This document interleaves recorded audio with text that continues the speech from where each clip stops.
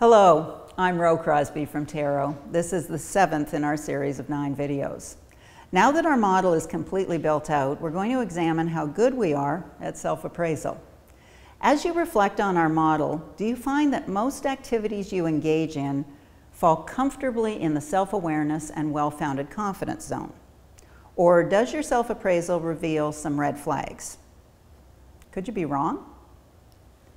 Are you a good driver?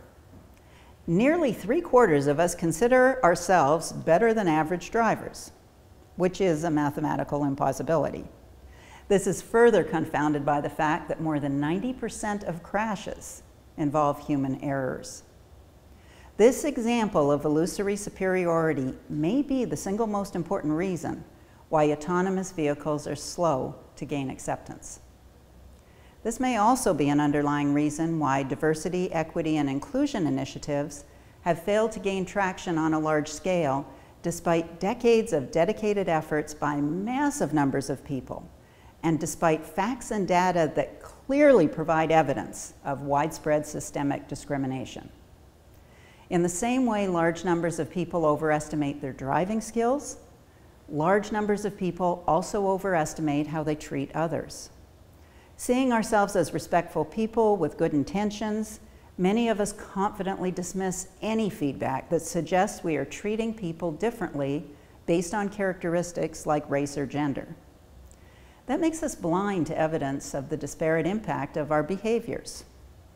In other words, the unintended negative consequences on an individual or group escape our notice. Most diversity training will continue to focus only on superficial topics like highly visible cultural differences until we reconcile the incongruence between our self-confidence and our lack of skills around difference. Self-appraisal is indeed a challenge. In addition to skills training, at Tero, much of our time and effort is directed to challenging the mindsets, deeply held beliefs, and the biases people hold that hold them back. In business, as in life, the thing we need to master most is ourselves. If you agree it's hard to self-diagnose, how good are you at appraising others? From your perspective, what is the best way to facilitate self-appraisal and improve self-awareness? How can we catch ourselves and course correct when we drift into the red flag areas of our model? Please share your thoughts with us. Provide us with your feedback in the comments section or by private email to rcrosby@tero.com. In the next video, we'll look at tips for bringing out the best in ourselves and others.